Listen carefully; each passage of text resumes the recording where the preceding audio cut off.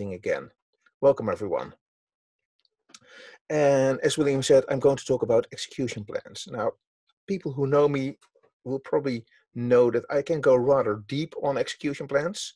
That's not the intent today. This is a beginner level session where I'm going to talk about, as the title says, where do you even start with execution plans? Or as the subtitle says, I'm going to give a basic introduction. Nothing more than that. I only have 90 minutes. So I am Hugo Kornelis and I make SQLServerFast.com. SQLServerFast.com is the website where I built the documentation that Microsoft should have built. Correct, good, detailed documentation about execution plans. If you are the intended audience for this session, then you are not the intended audience for the execution plan reference yet. As a reference, it goes deep, it goes into details. So it's not for a learning opportunity. It's really to check your facts, to get more information, etc. And as I already mentioned when I chatted with William, I'm also starting to release training videos where I talk in great detail through everything related to execution plans. And because everyone is sitting at home right now with the lockdowns, they're starting to release it here in the Netherlands now, but it will probably take some time before everyone is really out on the streets again. Because we all have more time and less things to do, I've decided that at least for now, the training videos that are already finished are completely free. On SQLServerFast.com, I also have other content. And apart from that, I do a lot of other stuff, but you really don't care about that. What you care about is how can you reach me? So if you have questions after today, if you have questions during the session, put them in the chat or in the Q&A window, and William will read them to me. If you have questions later, send me an email or hit me on Twitter, and I will try to respond. I understood when listening to Guy's presentation that the deck and the demo code will be available through the GroupBy code. If you can't wait, just go to SQLServerFast.com, click Other Presentations and then Presentation Resources, and you can already download the presentation deck and all the demo code I use right now. I uploaded it earlier this morning. So, where do we start talking about execution plans? The agenda is to first talk about why do we even care? Why do we bother with execution plans? Who cares about them? Well, I do, obviously, but why should you? I hope to convince you to stay around after that because you do care, and then you will want to know where to find them, how to read them, and I'm going to talk about properties. And at the end, I want to run you through some examples to show how you can start to read quite simple execution plans and the things you can already glean from reading those execution plans. But let's start with why do we even care about execution plans? Why are they relevant? And to understand the relevance of execution plans, you need to understand the difference between SQL Server, or rather SQL, the programming language, and traditional third-generation programming languages. So in those traditional third-generation programming languages, what happens is that the developer tells the computer step by step exactly what to do. In those cases, obviously, because you are dealing with large collections, there will be loops. And they can be coded in different ways. And how this method exactly works, is in what order things are done, how the logical steps are taken, in which order the steps are taken, that is all chosen by the developer. So the developer will tell the computer exactly do this, then do that, then do that third thing, and then if something is true, do yet another thing, and else start over from step one. That's traditional third-generation programming, and a lot of people have experience with that, have learned this in their school careers, have done it in their jobs. And if you work like this, if your code is slow, the blame is always on the developer. You wrote the code, you wrote it in a bad way, so it's your problem, and you can fix it. all this traditional knowledge goes overboard once you start working with relational databases, because relational databases use SQL, structured query language, which is a language that works different. In SQL, you don't tell the computer step by step what to do. You tell the computer what you want it to do. You tell the computer what your desired end result is. And then the computer itself figures out how to do it. So I tell the computer, this is the collection of data I want. The reason that this type of programming is also sometimes called set-based language is because the description is based on a set. I describe a result I want. And in that logical description, I pretend it's all happening at once. In reality, a computer cannot do that. In reality, a computer still has to loop through instructions. And that's where something called the query optimizer comes in. The query optimizer looks at my query, looks at all it knows about my tables, my indexes, my views, and everything else I have available. And then it will try to figure out the best way to give me the data I want as I specified it in my query. So it's here, it is the query optimizer that determines what algorithms are used.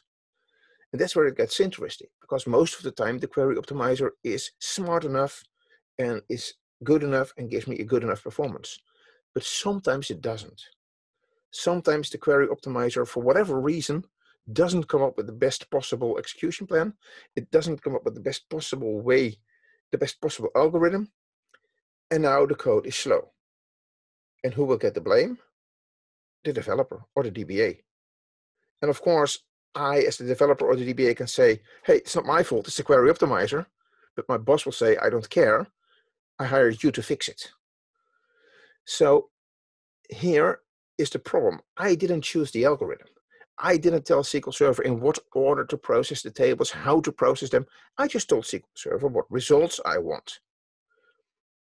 SQL Server chose a suboptimal algorithm, and I need to fix it, but I don't even know what algorithm SQL Server chose. And before I go deeper into that, I want to do a quick sidestep to, because the previous slide, this slide is all about SQL as a language, which is supported by almost every relational database management system. What I put on this slide is true for every database. In SQL Server, we work with Transact SQL, T-SQL, which is a dialect of that language. And in T-SQL, we can mix the true SQL queries, where we describe the result we want, with more procedural code, so more the traditional code. So this means, because there's multiple ways to program, that there's multiple problems that can occur. We can have procedural code where I chose a bad algorithm, and if that is bad, I can choose a different algorithm, or better yet, don't use procedural code. Most of the time, procedural code is slower in SQL Server. SQL Server is optimized to use set-based code as much as possible. So this is not what I'm going to talk about today. This is something that you should just try to avoid. But what if a single query is slow? That is where the previous slide applies. I wrote a query. I told SQL Server, this is the results I want. SQL Server gave me the results I want, but took too much time because the algorithm chosen was not optimal. But I don't know what algorithm was chosen. And that's where the execution plan comes in. Because when I look at the execution plan, now SQL Server tells me, this is the algorithm I chose. This is how I processed your query. And that is why we care. Because when my boss is yelling at me that the query is too slow, I can now look at the execution plan. And the first step of fixing the problem is understanding the problem. So I can look at the execution plan, and the execution plan will tell me, here's how I, SQL Server, thought was the best way to run your query. And I can look at it, I can understand why it was slow, and then I can try to fix that. So hopefully by now you all know why execution plans are relevant. And I think this is a good place for questions if there are any, William. So far, we've had a very quiet chat and questions area. That's because I'm rattling very fast. Not at all. Everything seems fine. Good. So hopefully I have convinced everyone that they should care as well. And that means that they now want to know where to find execution plans. So where do we find them? And that is not as straightforward a question as you may think, because it depends on why you want to find them and how you want to find them. So broadly, there are two categories. If you are a production DBA and your server is overloaded, or jobs at night are maybe slow and they do hundreds of queries, or resources are scarce and there are problems, you may need to look at the entire production workload to find the problem plans. And there's a lot of tools available for this. You can query the plan cache, you can use the query store, use extended events, or God forbid, trace if you're on a really old SQL Server version. You can use third-party monitoring tools, you can query the DMVs, and none of this is in scope for this session. Because this session is not about finding execution plans. It's not about doing your job as a production DBA. It's about how to get started with execution plans. Now, if you do want to know more about all these tools on the screen, I heavily recommend that sometime after this conference is over, you go to the website of Redgate. They have books, and one of the books is Execution Plans 3rd edition, written by Grant Ritchie. I was the technical editor for that. So any errors in the books are all my responsibility. But all the goodness in there is from Grant, and he has some chapters devoted to all these tools to find problem plans on your production server. I'm not going to talk about that today. I'm going to talk about, you have one specific query, you know that there is a problem with it. Maybe the query runs too slow, maybe it takes too much resources. Either a user complained that their report was slow and you know the query that underpins the report, or maybe your production DBA came to you and said, you deployed this query, it's running 10,000 times per day, it's taking so many resources that my server is now under too much load, so you need to make it more efficient. You know the query. That's the starting point. So for this entire session, we're not going to find the problem query. We know the problem query. We're going to look at the execution plan to try to find out why it is a problem query. So how do you find your plan when you have the query? Let's jump into a demo. And now part of my screen is blocked by the face of William, so I need to switch William to the side. Okay. So let's say that this query has been given to me as the problem query. Well, if my actual life was so easy that my problem query would literally call a function called delay, I would make my money a lot easier than I do now. Unfortunately, in reality, it's often more hidden than this. This is obviously a simple demo where I'm just going to show how it works. In reality, it's always more complex than what you see in a demo. So let's first make sure that I'm in the correct database. Now, there are multiple ways to see the execution plans for a query. So I'm going to highlight this query, and I'm going to hit this button. I'm going to zoom in a bit first. It's called Display Estimated Execution Plan. If I click that button, you will immediately see an execution plan appear. Don't worry if you can't read it yet, we'll come to that later. But this is what was traditionally called the estimated execution plan. I don't like that term. I prefer to call it the execution plan or the execution plan only, because that's what it is. If you look at this version of the execution plan, you only look at the execution plan. You tell SQL Server, please tell me how you would run this query if I were to execute it, but you're not going to execute it. So no matter how long this query would have run, asking the execution plan is very fast. Another option is to use this button, and I'm going to zoom in again, include actual execution plan. And again, forgive me, but I disagree with Microsoft's terminology. This is not an actual execution plan, but it's the same execution plan, but there's some extra data in there. This is, and as you see, nothing happens when I click it. It just changes color because it's a toggle. It's a toggle, and when I enable it, I tell SQL Server, when you execute the query, then don't only return the results, but also when you're done running the query, show me the execution plan that you used and add some extra details to that you added during the execution. And as you already see, there is some more data visible here. There's a lot more extra data in harder to access places that we'll get to later. But this is the execution plan plus runtime statistics. Now, the problem with the execution plan plus runtime statistics, you already noticed that it took a few seconds before it even appeared, because it is only shown when the query is done executing. Sometimes you don't want to wait for that, and that's where the third button comes in. I need to highlight it first. It's called Include All Live Query Statistics. And that's also a toggle. So I'm going to enable that, and I'm going to disable the execution plan plus runtime statistics, and I'm going to run the query one more time. And now you will see that the execution plan appears immediately, and then the query starts running. And while the query is running, snapshots of the data are constantly being updated on my screen until it's ready. So those are three different ways, and you may have noticed if you looked careful enough that the execution plan, the names of the icons and the icons that were shown were the same every time. It's just the numbers that were a bit different. So it was the same execution plan, but with different data added as runtime statistics or as live statistics. So let's jump out of the demo and back into the presentation. So those are the three ways that you can get an execution plan for a specific query. The execution plan only, which used to be called the estimated execution plan. And the reason I don't like that name is too many people think when looking at the name, because the name suggests this, and I've actually seen it written on websites.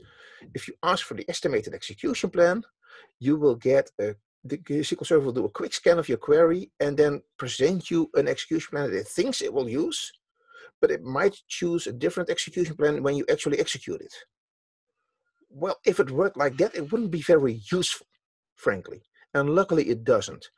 If you hit the estimated execution plan button, you get the execution plan, period. That is the plan that SQL Server will use when you submit the query. Basically, hitting the estimated execution plan button is, you say SQL Server, here's a query, execute it.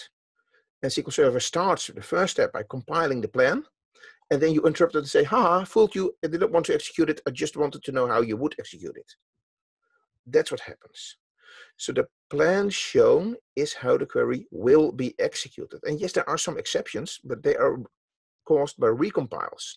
Sometimes a plan has to be compiled again. The query has to be compiled again, and then you get a new plan. But it's the same process. So the execution plan only is, this is how I am going to execute the query if you submit it right now. The second was the execution plan plus runtime statistics, which used to be called the actual execution plan. Again, very confusing because all execution plans are actual, none are fake.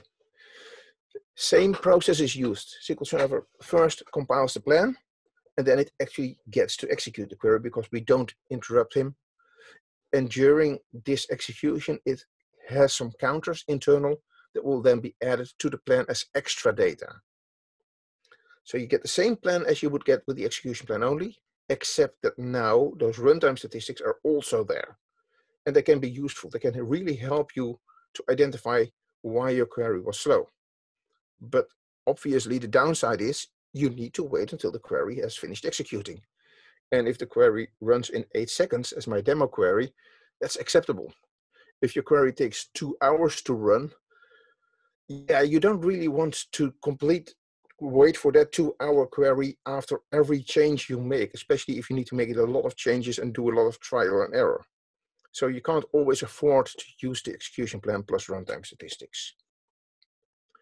The last option I showed was the execution plan with live statistics, also known as a live execution plan, where the same process happens as with the execution plan plus runtime statistics, except that you get snapshots of those runtime statistics sent to your screen while the query is executing.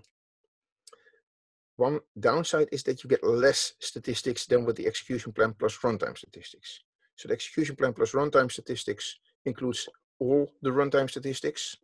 The live execution plan includes only a subset of the runtime statistics. So here's a table, and I'm not going to talk you through the entire table. You can download the declarator and look at all the details. But here in this table, I tried to highlight all the differences between the three versions of execution plans that you can request. And this is again a good time for some questions if there are any, William. Nope. There's been a link in the comments to the book that you mentioned from Grant Fritchie. Otherwise, Cool. currently, no active questions. I think I also have a link to it on one of my last slides, but great that someone was proactive and put that link in the chat. Thank you. So we found the execution plans. And like I said, don't worry about what you see here yet. We'll come to that. That's where we're going to now. How are we going to read those execution plans? So here you see a simple example of an execution plan. I don't think it's this, I'm not even sure anymore if it's the same I used in the demo. Doesn't matter. This is a very typical, extremely simple execution plan. Real execution plans are, of course, never this simple, but we need to start somewhere. And if you look at this, you will see a pretty picture. And if you have never seen an execution plan before, that's all you see, and you have no clue what you're looking at. So let's start there. Let's assume this is the first time you see an execution plan. To start understanding this, you need to know that there's only two different elements inside each execution plan. One are the small icons. All icons represent something called operators, and every operator can be best thought of as a small computer program that does one specific task. And we'll get to that in a bit more detail later. But first, let's look at the other element. Those are the arrows. And the arrows are the data flows. They're not actually elements of the plan. They just represent how data flows from one worker to another. So sometimes I compare an execution plan to an assembly line in an old-fashioned factory, where every worker has their own task and then passes their intermediate product to another worker who then does the next step, and the final result will be hopefully a nice car or a machine or whatever they are producing there. So let's look into a bit more detail at the operators, the icons. Like I said, every operator is a small program that does one specific task, just like the specialized workers in the assembly line. And if you look at in more detail at the operators, if you look at the programming level, where normally only Microsoft would look, then you know that every operator has exactly three functions. They can be called in three ways. Or entry points, as they're also called in .NET, or methods. I don't know what the terminology is. Anyway, an operator can be called with an initialize call. And as the name suggests, apologies. As the name suggests, the initialize call is used when you want the operator to prepare to do work. However, the initialize call can also be used to reinitialize, restart the operator from the top. And when you reinitialize an operator, sometimes parameters used in the operator can be changed, affecting how it works the second time it works. The most important function, the one you are usually concerned with, is the get next. Every time the get next is called of an operator, you tell the operator, give me a row. That means that the operator does whatever it is programmed to do, its own specific task, until it can give you a row. Then it will hand you that row. And the U here is, of course, the parent operator that does the call. Now, because most operators do not just concoct rows out of thin air, most operators, when they need to produce a row, need to get data from yet other operators. So that's how you get a whole network of operators calling other operators to get rows. We'll see that in detail later. The final call is close, which is actually very, I'm not going to say irrelevant, because it's important to clear up memory that was used but it's not interesting for understanding execution plans. I have never ever had to do anything with the close call. But I'm glad that Microsoft built it and called it, because otherwise we will be leaking memory left and right, of course. So we will mostly be looking at the get next, and sometimes you need to look at the initialize. The close is just there. The term operator itself is an overloaded term, and it can be confusing if you don't understand the two different meanings that are both used with the same word. So one meaning is the term operator can be used as a generic type of operator. The description here is a copy paste from my website, so it's not necessarily easy. It's mostly correct and complete.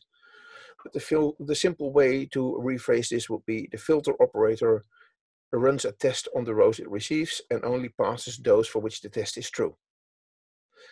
This is a description that applies to the class of operators known as filter.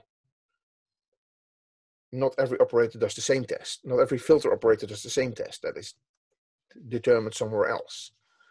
There can be multiple in an execution plan. And that's where the second example comes in. So a coworker might tap me on the shoulder, ask me to look at his screen and say, hey, I have a plan here, and there's a filter operator here, and there's a filter operator there, and then there's one there. And I understand this one and this one, but the one here is the one I have a problem with. Now he isn't talking about the filter operator as a class, but about three occurrences of that class. And in both cases, the word operator is used. That's confusing, but it's life, it's reality. We have to deal with it. I'm going to fix it. Almost always, from the context, it's clear whether someone is talking about a class of operator or about a specific occurrence. Oh, Hugo. Yes. There's one question come through.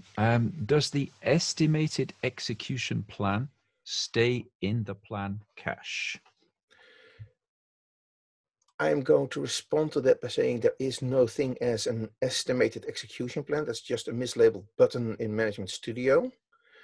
An execution plan is stored in the plan cache after the query executes, once by default, or after the query executes twice if the setting optimized for ad hoc workloads has been enabled. Once an execution plan is in the cache, it stays there with some reasons why it can go again. If you ask for an execution plan only, the button estimated execution plan, SQL Server will do the normal steps to get the execution plan, and the first step is check if there's one in the cache. So if you ask for an estimated execution plan, it will not be stored in the cache, but if it's already in the cache, you will see the version that is in the cache. Fantastic, thank you. So that was what I had to say about the operators. Now about the arrows. And I said before, arrows do not even actually exist. They are just representation. So in the execution plan, operators can call other operators. Why do they call them? To get rows.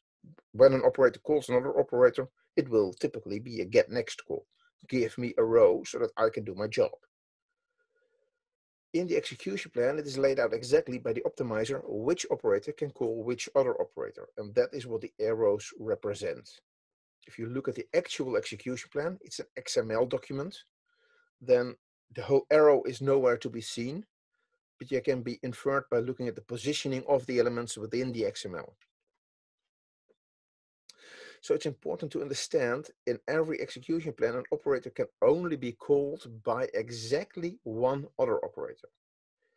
Every operator in the execution plan will always have exactly one operator calling it. The only exception is the top left operator, which isn't really an actual operator, but a representation of the client. So because this has to do with graph theory, was the term I'm looking for. There are some terminologies from graph theory that are used here. So the terms parent and child are very common in graph theory, and this is also used here, a parent operator and a child operator. So when operator A calls operator B, Then operator B is called the child of operator A, and operator A is called the parent of operator B. And operator B, being the child, always has exactly one parent. Operator A, being the parent, might have more than one child. That's what I have in this bullet point. Every operator can call 0, 1, or more child operators. So there are operators that have no children, there are operators that have one child, and there are operators with multiple children. And if you then look at that in the graphical version, you will see what in mathematics, in graph theory, is called a tree. And because of this, operators within a plan are often called nodes. Now, this term node shouldn't be relevant, except that sometimes people use it. And when people use it, when people talk about a node in an execution plan, I want everyone who is listening right now to understand that what they mean is an occurrence of an operator within an execution plan. Which also means that if you are worried that someone might not understand whether you're talking about an occurrence of an operator or a class of operators, when you talk about a node, it's always an occurrence of an operator. So, any questions, William? No, everybody is just hanging off every single word that you're uttering. So Good. Please continue. Yeah, I already hit a button accidentally when I moved in my chair. I just shouldn't move. So I'm going to talk about some common misunderstandings, because there are a lot of misunderstandings. And if you believe everything you find on the internet, and we all do that, right? If you believe everything you will find on the internet, you will fall for each and every one of these common understandings, because they are oh so popular. Let's start with one, and I'm just going to demo that, the cost percentage. I think William already knows where I'm going with this.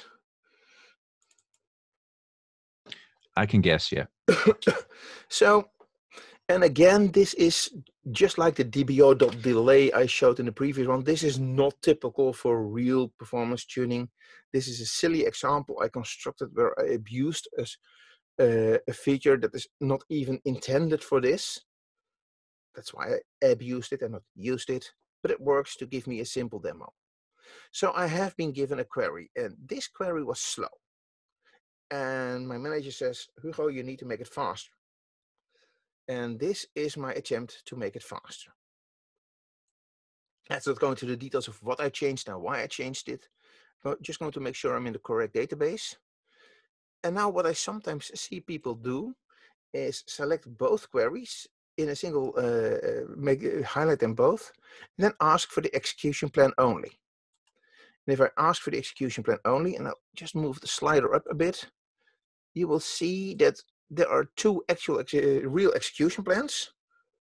There are actually three, but the third one is for an assignment, and that isn't really exciting. So the query 2 and query 3 correspond to the original query and my tuning attempt. And now look, this is the original query, and this is my tuning attempt. 99% and 1%, and the label is query cost relative to the batch. So the entire batch costs 100% with the original query and the tuned version. The tuned version is 1% of the total cost, and the original was 99%. I'm awesome, right? I'm a tuning god. I did great. Yes, you did. Fantastic. Until someone points out, yeah, but it's an estimated execution plan. And that someone wasn't paying attention when I told them that that estimated execution plans are execution plans. But okay, I'll run with it. You tell me this is an estimated execution plan. I should look at the actual execution plan instead. Okay, I enable the execution plan. Luckily, this query doesn't run for hours, so I'll just execute them both. Again, in a single batch, I get my results. Now this is reality, right? This is actual.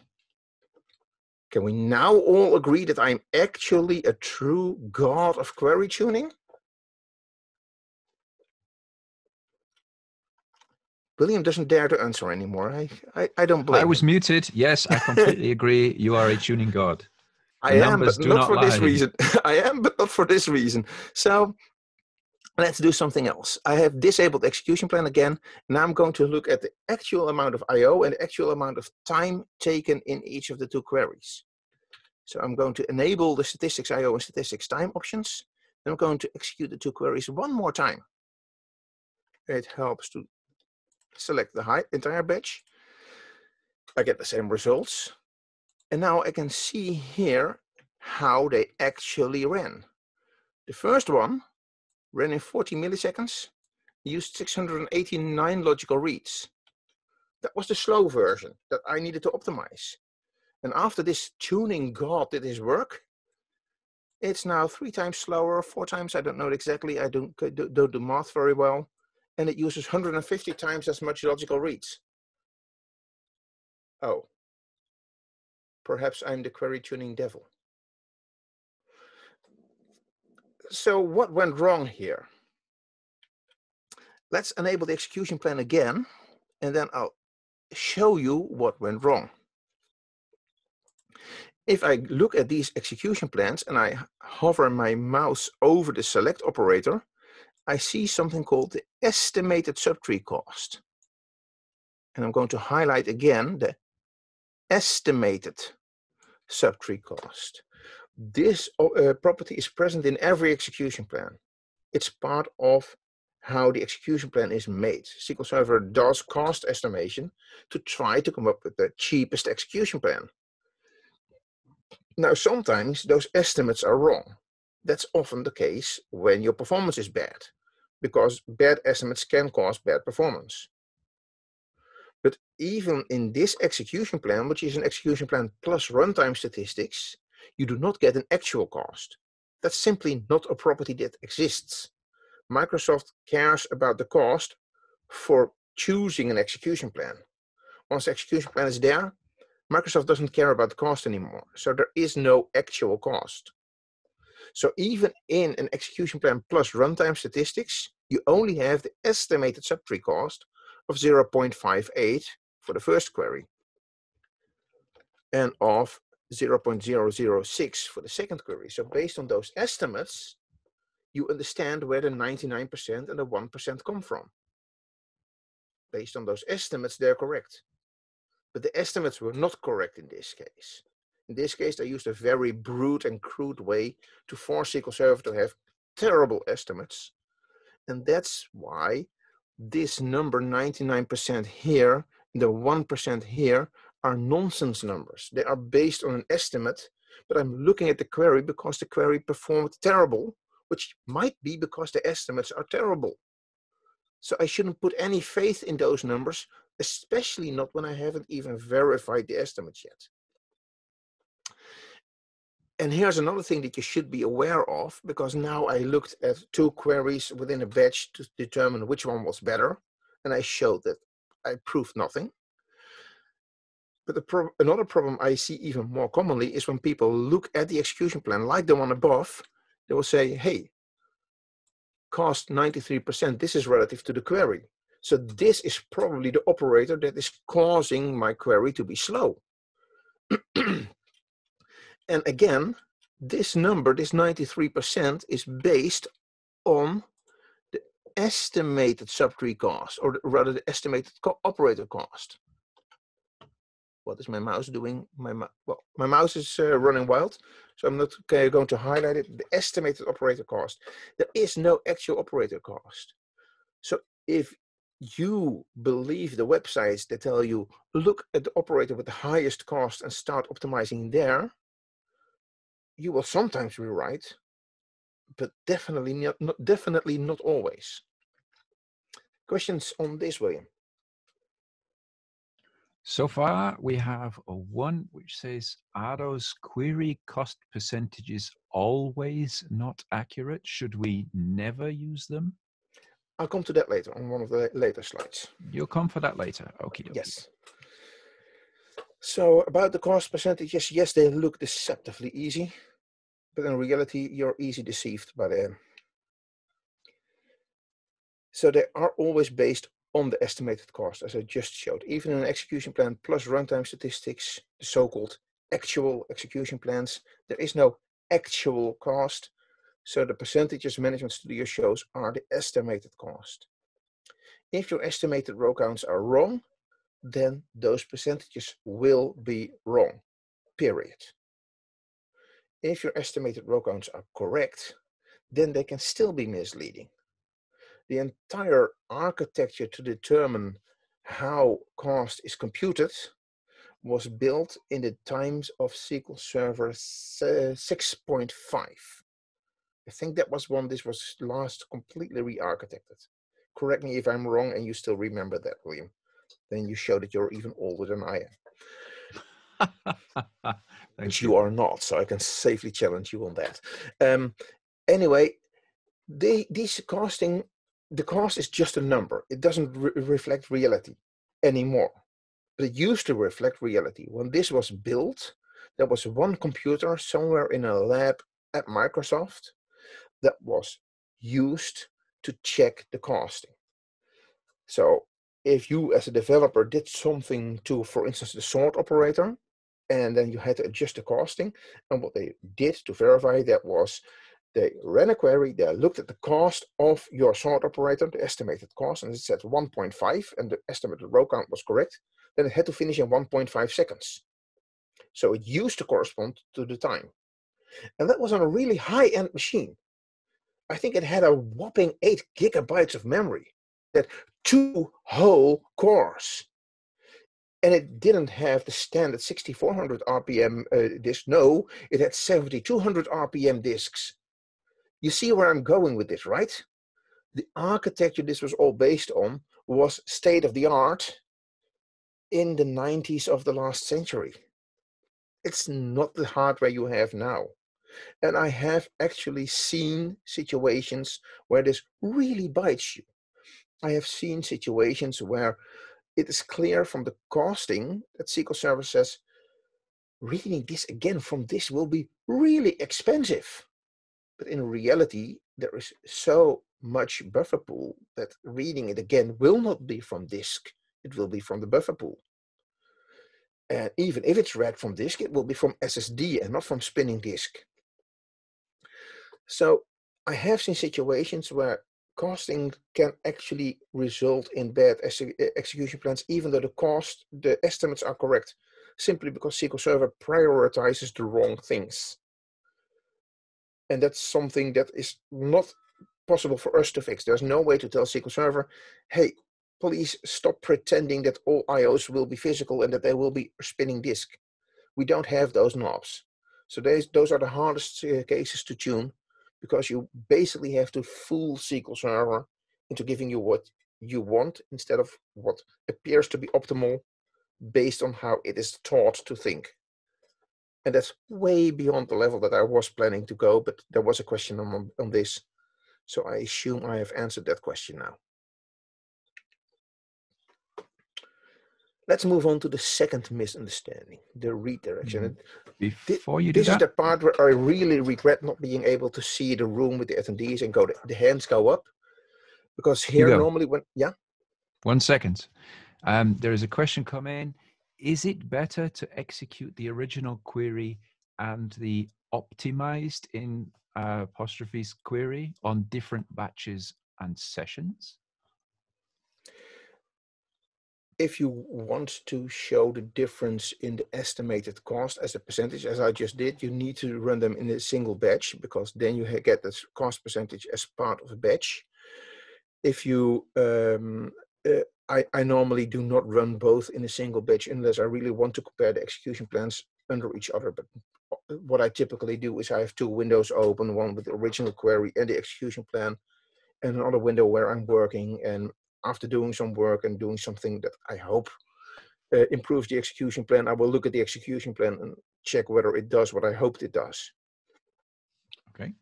And one further one just came in. And I guess this goes to the very basis of this entire topic. If we can't rely on plans, what can we do? I'm trying to understand where I gave the impression that you can't rely on plans, because you can. Well, yes, except that in many cases, if you just take the, should we say, the vanilla plan, as you have quite clearly shown, if we take a plan and it tells us we're 1% or 99%, it's complete lies.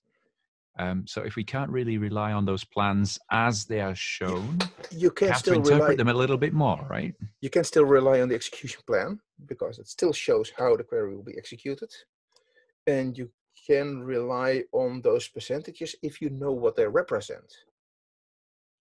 Estimated cost, not the real cost. No matter which version of the plan you're looking, it's always an estimated cost, which may be wrong. That doesn't mean it's completely useless, but even in cases where it is completely useless, there's still a lot of other stuff in the execution plan that you can use. Yeah, completely agree. Yeah. Of course, the next big question, and like I said, this is the one I always like to do live and with a show of hands, but unfortunately that's not possible here. But I do challenge all the viewers to think about this for a while. We have an execution plan. How do you read this? Do you read this left to right? Do you read this right to left? Or do you read this in yet another way? And if so, how?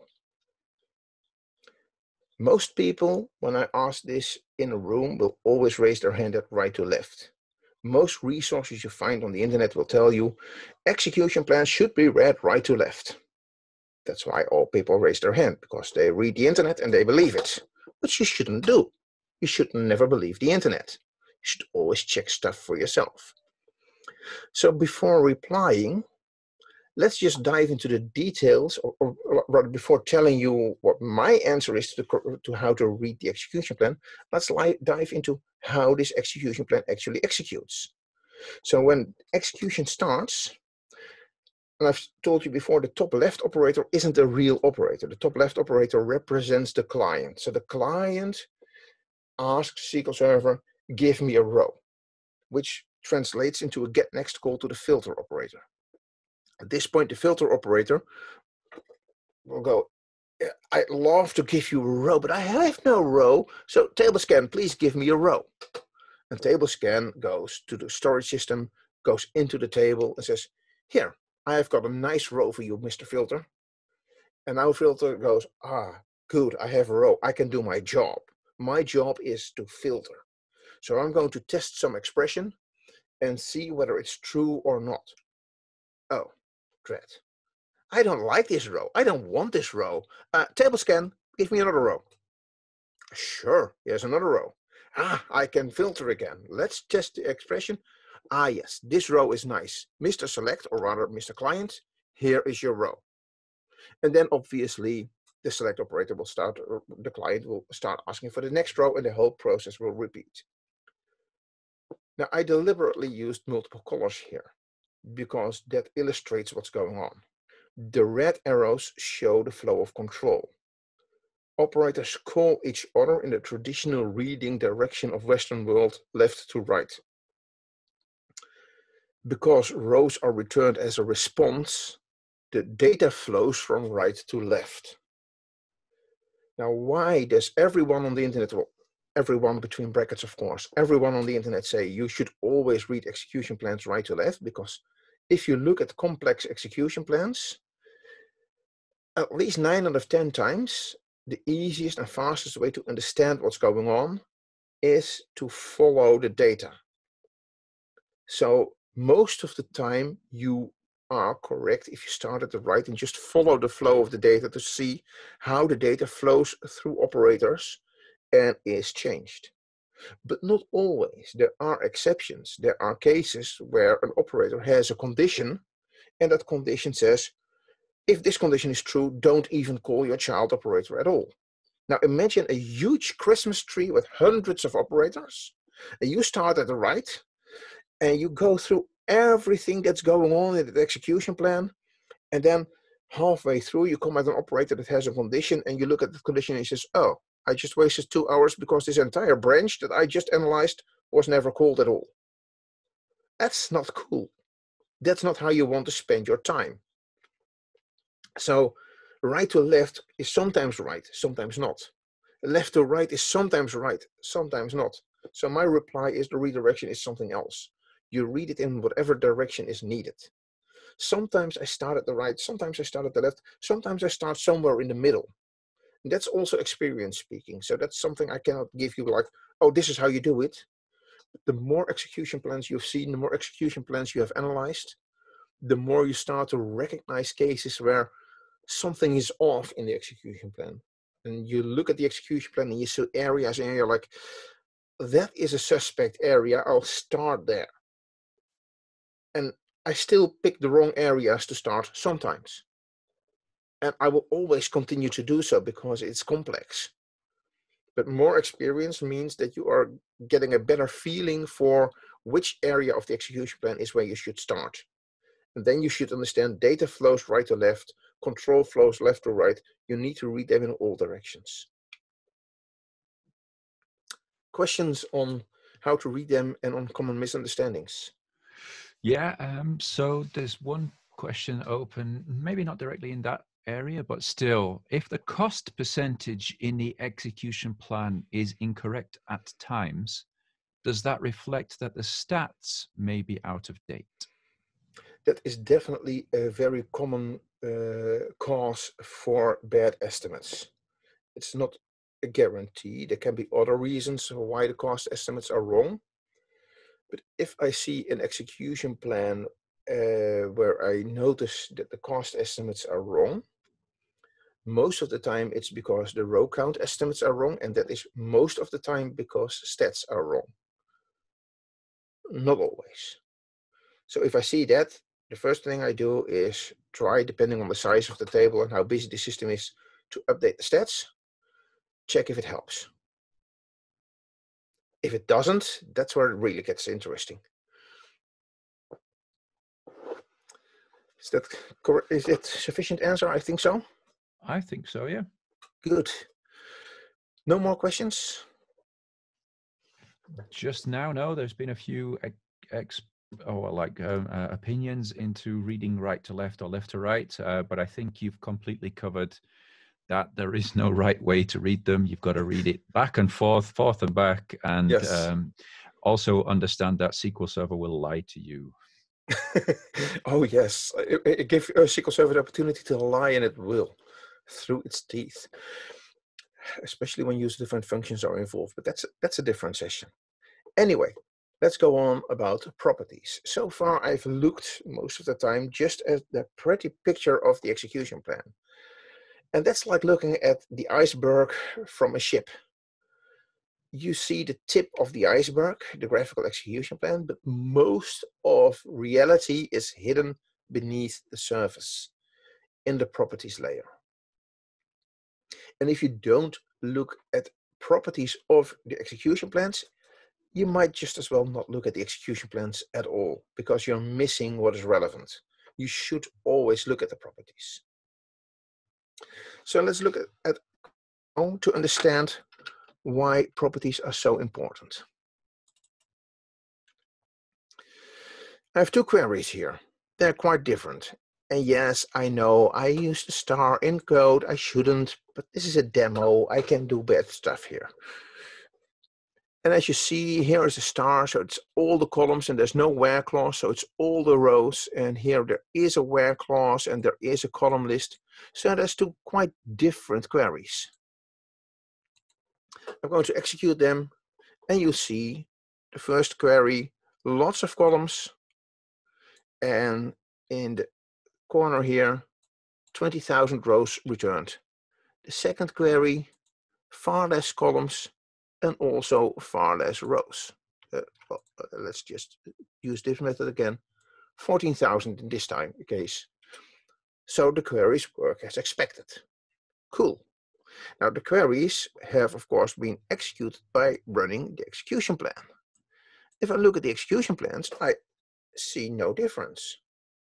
Well, in the execution plan with runtime statistics, you do see some difference because the runtime statistics are different.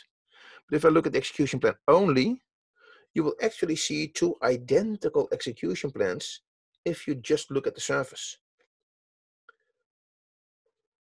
Execution engine does not have access to the query. The execution engine uses only the execution plan. These execution plans appear identical, and yet they return different results. The reason for that is different properties. If I hover my mouse over the clustered index scan here, and I will zoom in again, you will see, after hovering for a while, a window pop up with a subset of the properties of this operator. And the one I want to call out here is the predicate. Here is where a test is done on modified date, which corresponds to the where clause in the query. So here is why not all rows were returned. Here also is an output list that shows that only these 5 columns should be returned. So this is where the extra details were hidden that make this query different from the other query. Because if I do the same hovering trick here, you will see that there is no predicate property. All rows are returned. And you will also see a longer list of column names, which is even shortened. The ellipsis here shows this is all I have room for. If you want to know more details, you can right-click, go to Properties, and in my case that will only highlight this window because I leave it open all the time. And in this window you can see even more properties, and if I click here, and I will just pop it out for a while so that you can see it better. I normally just leave it in the side line, but here you can see the complete list of all the columns that were returned. So all the data that the SQL Server needs to ensure that the two queries return the correct different result sets are stored in the execution plan, but not visible if you just look at them from the outside. You need to zoom in and look at the properties. So before you continue, there's a question here. Mm-hmm. Do execution plans stay the same from version to version if the same compatibility level is used? That's an excellent question. The answer is no, that's not guaranteed. Compatibility level is mostly concerned with ensuring that stuff still works the same on a functional level. But improvements in the optimizer are typically not hidden behind the compatibility level. There are nowadays in the later versions starting to appear exceptions to that. Apologies. There are starting to appear exceptions to that, especially when you look at innovations like adaptive query processing and intelligent query processing. Those are features that, because Microsoft considers them slightly experimental, and they identified that there might be cases where they backfire, you need to go to a new compatibility level.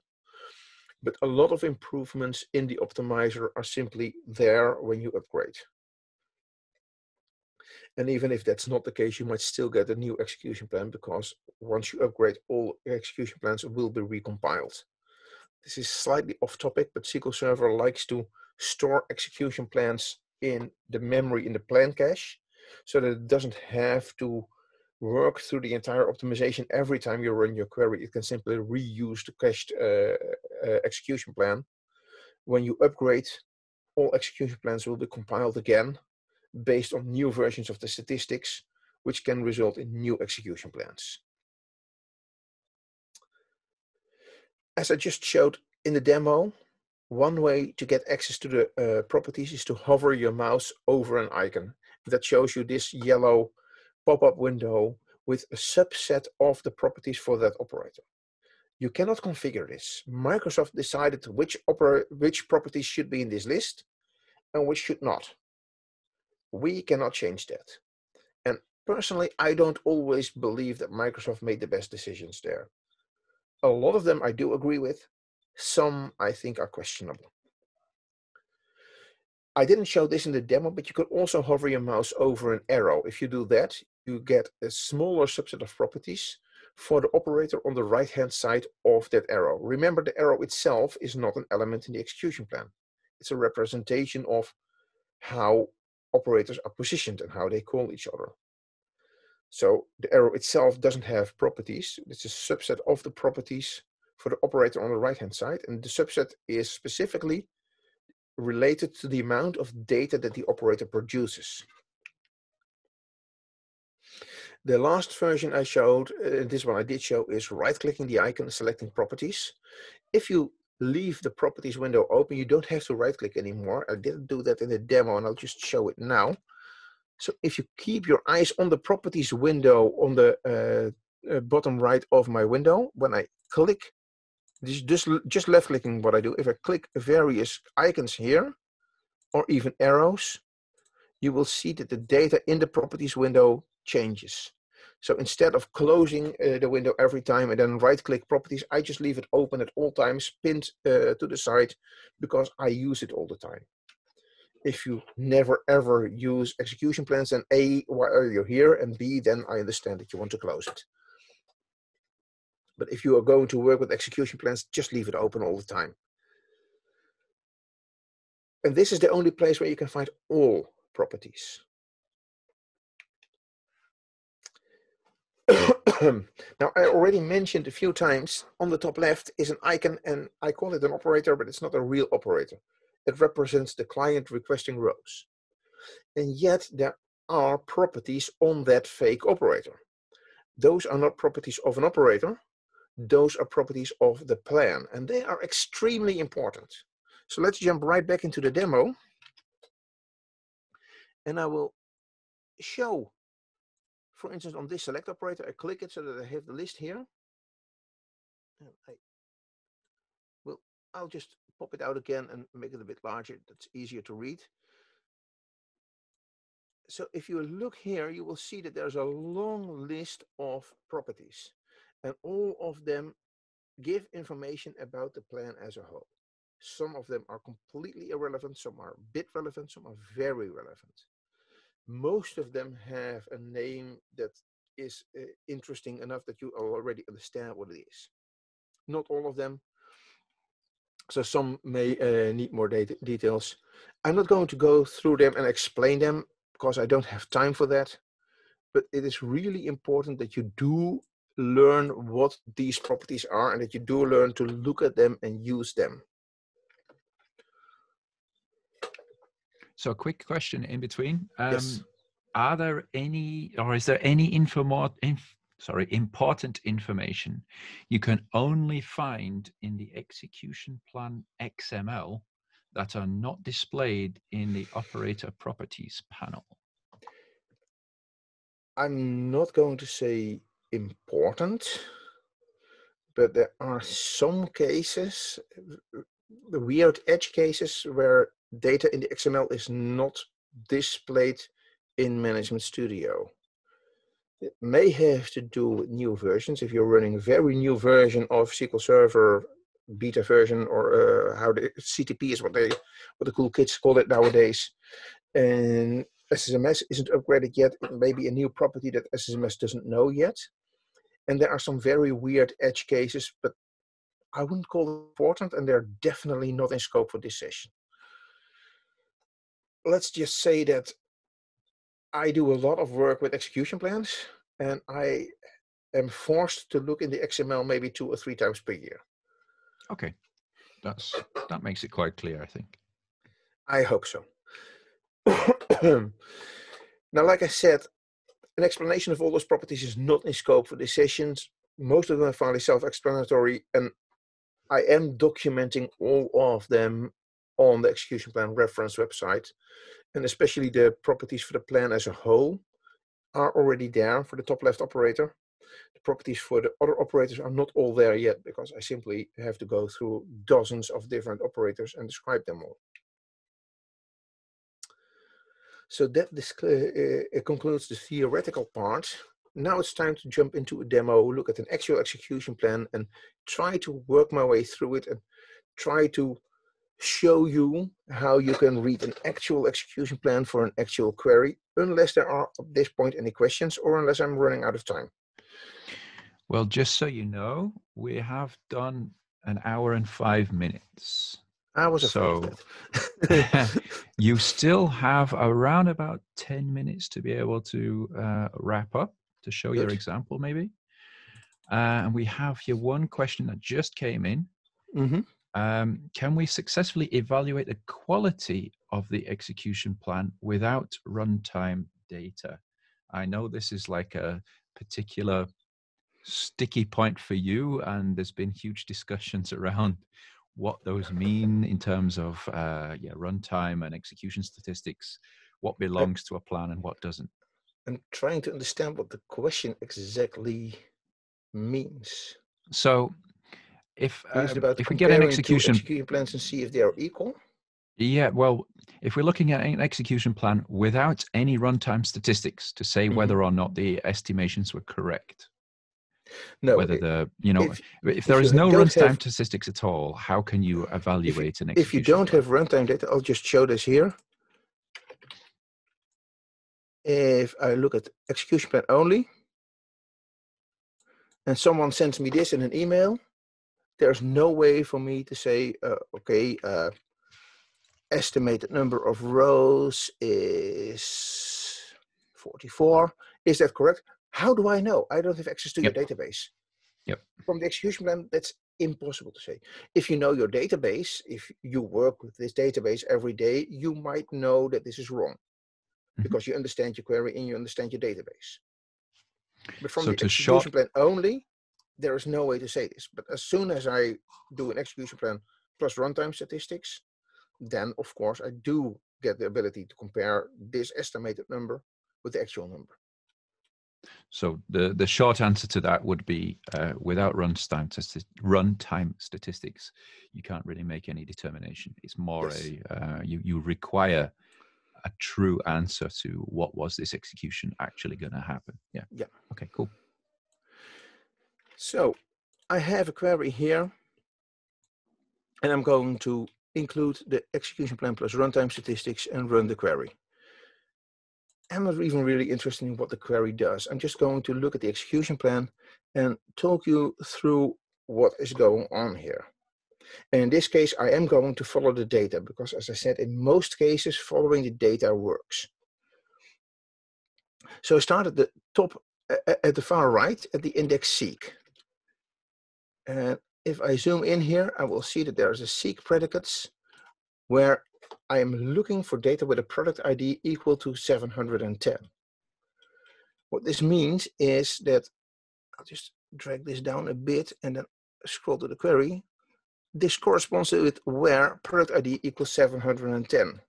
Now an index seek is something, and I don't have time to talk about all the operators that are there, but if I quickly go to SQL Server fast.com, if you want to know more about the specific operator, you can always go here and index seek, click it, and then you will see that there is probably more information there than you ever want to know. But you can choose and pick how much you read. The basics is an index seek, looks at the structure of your index and uses the structure of your index to quickly access the data it wants. And in this case, the data it wants is the data with product ID equal to 710. So instead of reading everything in the sales order detail table, we only read the sales order details we're interested in. And if I look at this here, you will see that it expected to return 44 rows. And in reality, it also returned 44 rows. Those 44 rows are returned to a nested loops operator. A nested loops operator is an operator that joins two sources, and it uses the data it got from the index seek to feed a key lookup. And a key lookup also is like a seek, so it also has a seek predicates. I'm not going to go into details of what is here, but what I'm going to show is that this index seek returns on average 1 row per execution, and we expect that it will execute 44 times. Reality is it returned 44 rows total, which is exactly what was expected. On all the versions of Management Studio, these properties are labeled rather confusing. They are labeled actual number of rows and estimated number of rows, and those would be the 44 and the 1. which you cannot really compare. So this is a recent improvement in Management Studio, and I highly recommend that you upgrade to 18.5 to get this improvement, because otherwise the data there is very confusing. So what here happens here is the index seek is used to quickly find all the data with the correct product ID. And then that data is used for each of the 44 rows that we want to find additional data in the sales order detail table. Knowing this already tells me there is an effective index. So I don't need to look at finding an effective index. There is one. But the index doesn't return all the data SQL Server wants. It needs to do a key lookup to get additional data. That's interesting to know, because perhaps I can create a covering index and speed up this query. Now, creating a covering index comes at a cost. Other queries might not benefit from it, or might even go slower. So it's never a question of just looking at a single query and doing what's best for that query. But those are considerations you can have here. I also see, because it's a nested loops, SQL Server expects not many rows, because nested loops is optimal for low numbers of rows. There's another nested loops into a clustered index seek, and that is because I'm joining sales order detail to sales order header in the query. This index seek and the key lookup are both for sales order detail. So here's a clustered index seek on sales order header to get matching data that is needed for the join. And then there's a sort. I don't like sorts in execution plans. Sorts tend to be expensive. They tend to also slow down everything, because the sort has to wait until all data is there before it can start producing data. But in this case, I need to order by something that is computed from the rest. So there is little else SQL Server can do. And if this is a functional requirement, then there's nothing I can do about that sort. If I want to look at the details, I can always zoom into the sort and see, for instance, here in the properties, it's ordering by customer ID ascending. So this isn't even the sort that I expected for the order quantity. This is a different sort. And I'm wondering, why is this sort there? Because if you look at the query, there's nothing in the query that says order by customer ID. It says group by customer ID. So why is this sort there? Because here is a stream aggregate. And if you look in the details of what a stream aggregate does aggregation. So instead of having the 44 rows in the input, the output now has only 28 rows, because it was aggregated by customer ID. SQL Server has two operators that do aggregation. It can do a stream aggregate, and it can do a hash match aggregate.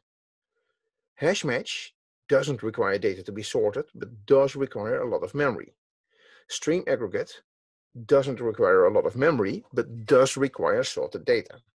So the optimizer made a judgment call between two evils.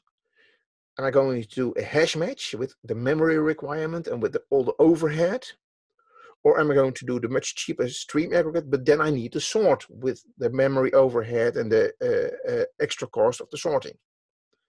SQL Server does that by comparing the estimated costs of the two. So in this case, because the estimated row counts and the actual row counts continue to match everywhere, I didn't show it everywhere, but they match throughout this execution plan.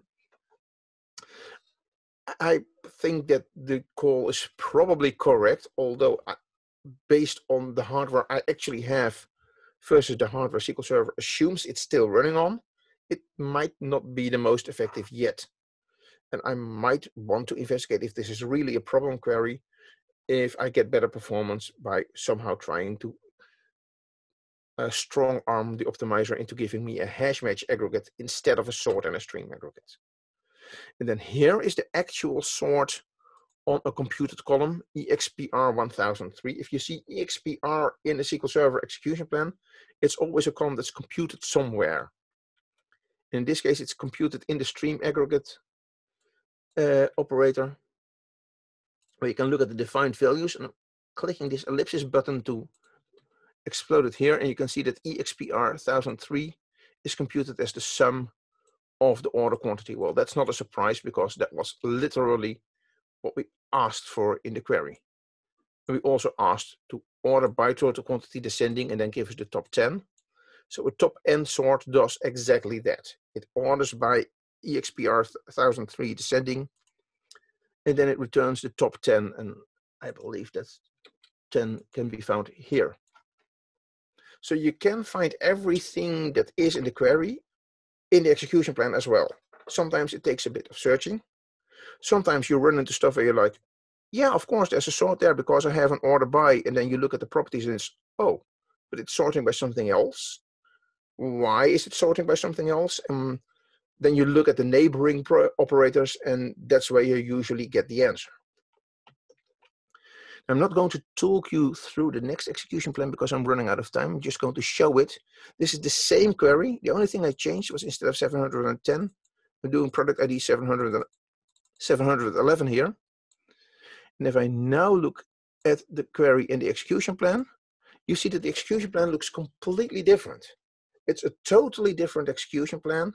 Completely different choices are made, and that's all because for product ID 710, the estimates were that there would only be a few rows, and for 711, estimates are that there will be a high number of rows. And in this case, the estimates are also correct. If you look here, you will see that the estimated and the actual number of rows are even spot on. Usually they are within 5 to 10%. That's okay. Within 20% is often okay as well. They're not wildly different. In this case, they're even spot on. So because SQL Server estimates that there will be far more rows, determines that I shouldn't do nested loops joins. I shouldn't do a key lookup. I shouldn't do this sort and then a stream aggregate. So now you see that it actually does choose a hash match aggregate. Just by changing one digit in a product ID, I got a completely different execution plan, which for this specific data is in fact more optimal. That was the wrong window. This was the one I wanted to go to.